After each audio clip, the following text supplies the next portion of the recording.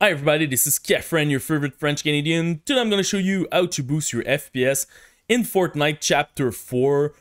Big update, they are now using Unreal Engine 5. You will see that a lot of parameters change inside of the game. So we're going to start to optimize Windows, and after that we will go inside of the game.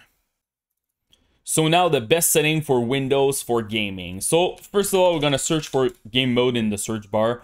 Make sure that game mode is activated for the past year. It's pretty good. You're getting a decent performance, and you're going to make sure that all your resources are focused on the game that you're playing. For the Xbox game bar, I still recommend to deactivate this one, causing stuttering, crashing in some games. So I'm not a huge fan of the Xbox game bar. And for the capture, make sure that the background recording is at off, and also the recorded audio is at off. Another thing that I recommend, it's the hardware accelerated GPU scheduling. Make sure that you're searching for graphics setting. You will need an NVIDIA card, 1000 series or more recent. It will really help with bottlenecks. So if you have a 1050, 1050 Ti, 1060, even the 2060, you can expect a nice 2 to 5% boost. And also you can expect less stuttering when you're using that. So I really recommend to use that. Another thing that is really important, it's your driver. Make sure that you have the latest driver from AMD, NVIDIA, even Intel if you have an iGPU on your processor. So for an example here with AMD, you just click check for update and it's gonna show you if you have the latest one. You can do the same thing with NVIDIA. Another thing that I can recommend with the NVIDIA and AMD, they have an image scaling for the past a couple of months. From AMD, it's called Super Resolution, and for NVIDIA, it's NIS. I have dedicated video who's gonna show you how to use that and how to configure it. But to explain you quickly what it's about, so you need to enable this. So for example, I'm playing in 2K because my monitor is in 2K. I'm going inside of my game. I lower the resolution at 1080p, and the software will scale it back at 2K. And with this process, I can save 15-20% in my FPS. Also, you can do it if you have a 4K monitor and you want to do 1080p or 2K. You can expect a nice boost. The image quality will not be the same if you compare with native, but in some game it's working very well, and it's very tough to see the difference. So I recommend to use it if you're struggling with your FPS. Another thing that I recommend, it's your energy profile. So write energy in your search bar, go to power option. Make sure that you're running something like balance or high performance. On a desktop computer, it should not be an issue, but if you're playing on a laptop, really make sure that you're using that or a special profile for performance from your brand like Asus, Dell, or whatever. The thing is, sometimes when you plug your PC in the wall, unplug, using it with the battery, sometimes it stays at power saver and you don't want to use that when you're playing a game. So super important to be plugged in, and also to use a proper performance profile. Another thing that I can recommend, it's the Intelligent Standby List Cleaner. This is a software made by the guy from DDU. It's pretty amazing, honestly. It will help if you don't have a lot of RAM in your PC. So if you have 4 gig of RAM, 8 gig, 12 gig, after that, you should be fine. Windows is doing the job properly. So it will free memory, and it's gonna make sure that it optimizes your standby list. So what I recommend normally, it's look at your total memory. Here in my case, it's 32. Just divide it by 2. So for me, it's 16. Just press start and it will run automatically, and you just lower the software like that, and you're gonna make sure it's optimized. So it's a really good software, and also it helps a little bit with stuttering. So I really recommend to use that. One last thing is I have dedicated video on my channel about overclocking CPU, overclocking GPU, depending on your brand and stuff.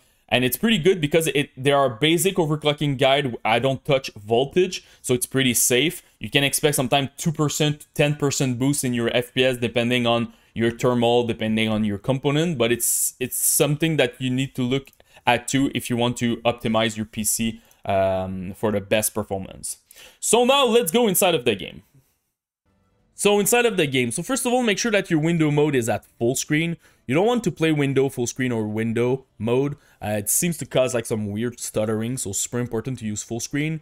For resolution, make sure that you're playing your native resolution. So if you have 1080p monitor or 2K, 4K, depending on your monitor, make sure that you're playing native. I don't use VSync, I just unlock my FPS. I want like the maximum input, like the less input lag when I play the game and the maximum FPS. If you have FreeSync or G-Sync technology, I recommend to use that. If you don't like tearing when you're playing the game, you can definitely activate your VSync, but you will add a little bit of input lag when you're playing the game. For frame rate, like I said, I just play unlimited. Here, really important, if you have bad thermals, you're playing on a laptop or you have a bad desktop computer, don't go too crazy with frame rate, just limit them to the amount of hertz of your monitor. So if you have like a monitor with 120 hertz refresh rate, just lock your FPS at 120 FPS. Because sometimes you can like have issue with thermal, it will cause throttling, and after that you will lose like your game will start stuttering, you will lose some megahertz on your GPU, CPU, so don't do that. For rendering mode, if you have something recent, just go DirectX 12, it's pretty good now on Fortnite. If you have like an NVIDIA series 1000, 2000, 3000 and the last one 4000, definitely go DirectX 12. If you have something old and not very powerful, I really recommend the performance lower graphical fidelity. It wasn't better, now it's pretty much, you can select it, and I didn't have any issue on it, no crash and stuff like that, so definitely use that. Now let's change the graphics setting. You will see that a lot of stuff changed because now it's running on Unreal Engine 5. So we're gonna start with the first one, anti-aliasing and super resolution. I just put this one at off. I don't like anti-aliasing in this game, and I'm not a big fan of TSR, honestly. Don't use that. It's worse than FSR2, it's worse than DLSS. I'm pretty sure they're gonna patch the game and re-add DLSS or maybe FSR 2.1, something like that. But right now, you just have the TSR option, and it's not good, so don't use it. After that, 3D resolution, make sure that you're playing at 100%. After the old guide, if you're still struggling with your FPS, you can go with something like 90, but don't go lower than that. Your image quality will decrease a lot. Nanite virtuals geometry, just go with off. If you don't play in DirectX 12, you will not have this parameter, so just like don't touch it. For shadows will provide you a lot of FPS. If I compare Epic to off, you can expect 16% boost in your FPS, and it will be a little bit better for visibility, so just use off. Global illumination, reflection, just go off also. It will help a lot to stabilize your FPS. View distance, this one is kind of important because it's a battle royale. You want to see far from in front of you for objects, enemies, and stuff like that. So I recommend to go with far, and even Epic if you can do it. If you're playing for sure on a laptop or a very old computer, go with something like medium because it takes a lot of resources to run your view distance high. After that, for texture, if you have 6 gig and more of your RAM, normally you should be fine at Epic. 4 gig at high, 3 gig at medium, and less than 3 gig, go with low.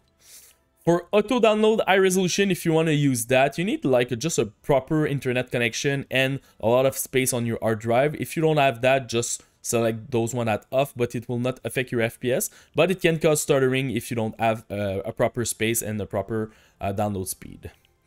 Effect, I recommend to go with low. You don't want any visual effect when you're fighting. It can drop your FPS. You want like to stabilize your FPS. Make sure this one is at low. Post-processing, it's for image clarity. You don't want some weird motion blur, depth of field, bloom, so put this one at low. Advanced graphic, I recommend to show FPS to see the amount of FPS that you have, you know, to compare when you're changing graphic parameter. Latency marker, also, you should definitely put this one at on. If you have access to NVIDIA Reflex, put this one also at on.